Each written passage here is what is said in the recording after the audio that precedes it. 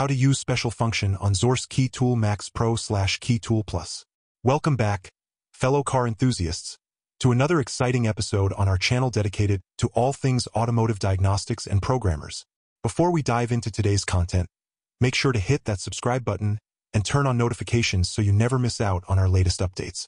And hey, if you find value in what we're sharing, don't hesitate to give that like button a gentle tap. Your support means the world to us.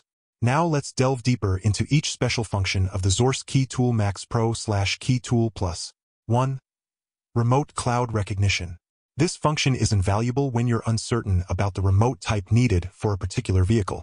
By selecting Remote Cloud Recognition and starting testing, the Key Tool Max Pro prompts you to choose the remote type. Place your car key into the coil of the device and press the lock button. The device will recognize the remote and provide detailed information. You can then select the remote for direct generation, streamlining the process of remote programming. 2. Remote renew. Certain vehicle keys become locked after being programmed, preventing them from being used on another car.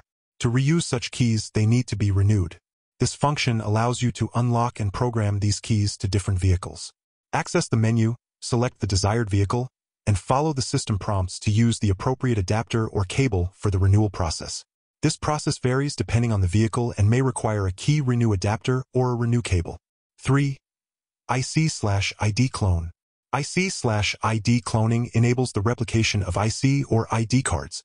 The process is straightforward. Simply place the card on the coil directly, and the device will clone it. 4. Ignition switch coil signal detection. This function serves two purposes. Case 1.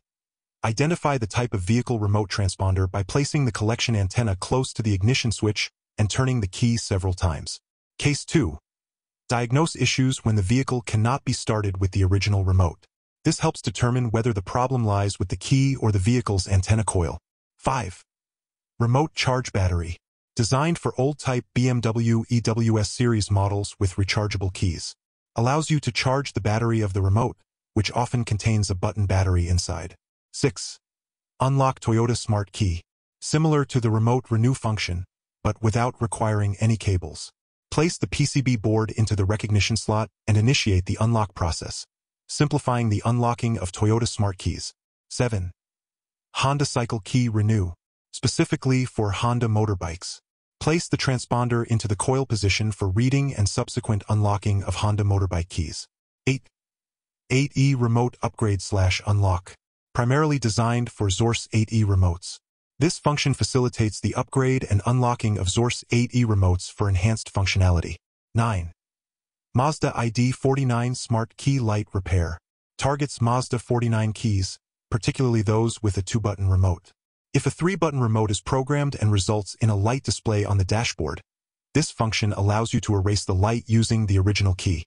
These detailed instructions ensure that you can effectively utilize the special functions of your Xhorse Key Tool Max Pro / Key Tool Plus across various scenarios and vehicles.